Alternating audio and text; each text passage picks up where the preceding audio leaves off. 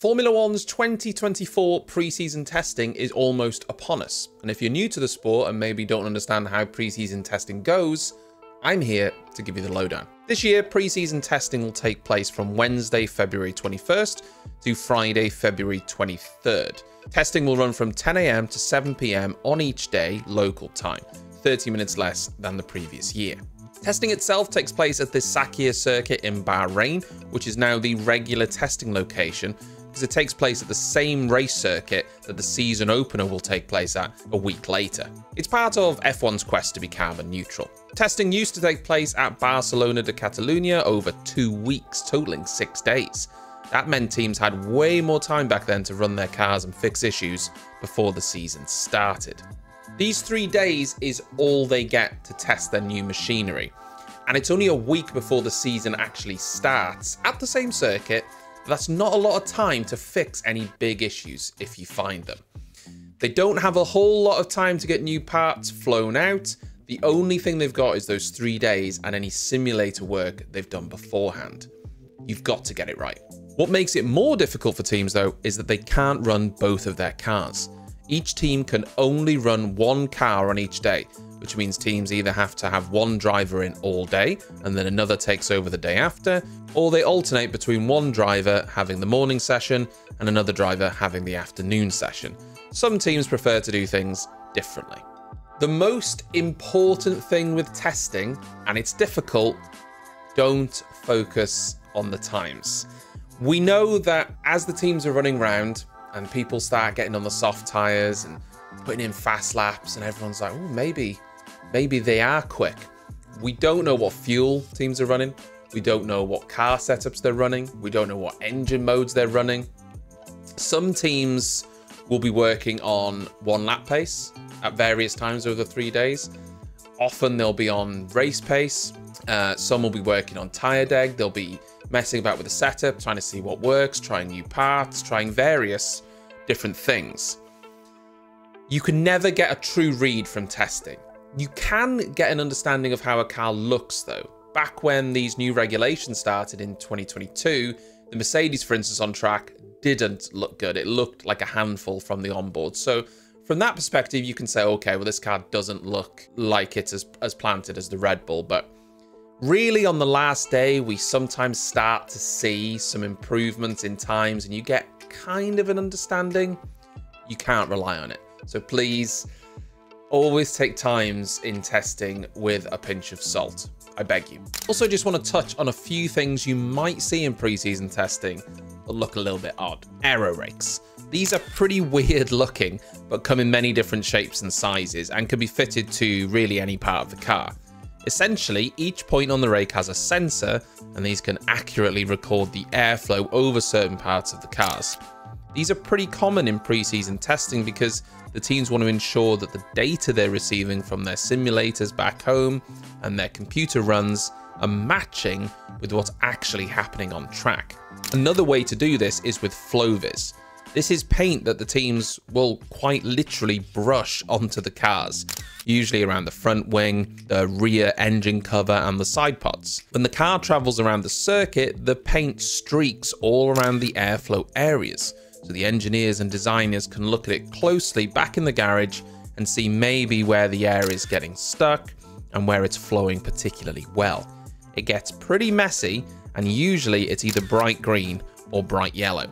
I hope Stake have ensured they have a different color other than green. There's just one more thing that you might see at pre-season testing. These things. Sandbags. Not literally. Plenty of teams, though, do not show their true pace. They hide it, especially if they think that they're actually pretty fast. They hold some stuff back as not to give the game away too early that they're going to be fast. Filming days. Every team also has 2 filming days or promotional days.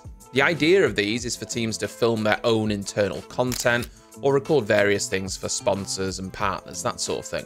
But teams do tend to use them as shakedowns or extra shakedowns as well. Previously, teams were only allowed 2 days of 100 kilometers each, but that's now been doubled this year to 200 kilometers. The 200 kilometers must be done in one single day. It can't be split across 2 days. So you can't, for instance, have 4 days of doing 100 kilometers. It doesn't work like that. You get 2 days of 200 kilometers, and you have to do that 200 kilometers in the whole day. Other restrictions on filming days, which are officially classified as promotional events, remain the same, which include that cars need to be fitted with an FIA ECU and use tyres manufactured specifically for such events. As well as the filming days, teams are also allowed 2 demonstration events, which are 50 kilometers each. There used to be a requirement for teams to inform all of the teams when they were doing a demonstration event, but that is no longer required. Pirelli tyre tests. These are tyre tests that take place during the season and often before and after the season as well, for the tyre manufacturer Pirelli. Much the same regulations apply as filming days, and the only thing that's different is the teams are trying various tyres provided by Pirelli for the purposes of either improving the current tyres or getting data on the new ones. The testing for Pirelli has actually increased this year from 35 days to 40 days. More often than not, it's done after a race weekend. Running an old car. While teams are restricted on testing, there are some allowances when it comes to older cars. Teams can run private, unrestricted tests providing the car was at least 2 years old. As it happens, that now brings the current regulation of ground effect cars into the equation, as they're now 2 years old. There are some restrictions here though, stating that any components run must have been previously ran at a race weekend. This is to stop teams putting new parts on an old car to gain data. Teams are also restricted by the FIA on what sensors they can run. No test parts, sensors, instrumentation, test software, component changes, operational tests, or procedural tests will be permitted, which give any sort of information to the competitor that is related to cars of the current championship or cars complying with TCC. For the avoidance of doubt, only instrumentation and sensors that are required for the reliable operation of the car and have been fitted at one or more races of the period will be permitted. Some teams choose to run drivers in their old cars just to get them back up to speed before the start of a new season. The off-season can be a long time out for a driver, so some teams feel the need to get them in on an old machinery just to get them up to speed a little bit. You often see junior drivers as well testing the old machinery. It's a way for them to get a feel for Formula One and the jump up that they might have. As a rule though, there isn't much benefit teams gain in terms of data from running these old cars because Formula One moves so fast in the development that they don't really benefit from it. But there we have it.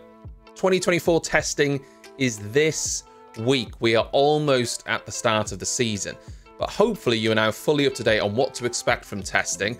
I will be live streaming it on YouTube and on Twitch all 3 days, so I'll be keeping up with the action. Join me. I appreciate it's not the most exciting thing pre-season testing, but I just love seeing the cars going round and just getting an idea of where the pecking order is this year, so I enjoy that aspect. If you're interested, join me, and I hope you enjoyed this video.